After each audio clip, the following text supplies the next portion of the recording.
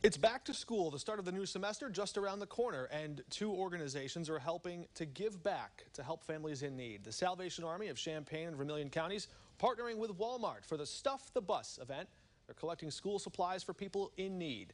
Salvation Army leaders say it's about lifting the burden to pay for things people need to get to school.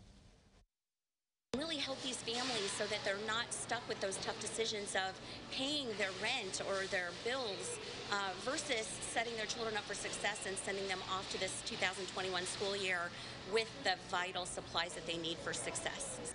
If you'd like to donate, you can drop off supplies at the Walmart in Champaign, Urbana, Savoy, Rantoul, or Danville. Those events going on until Sunday.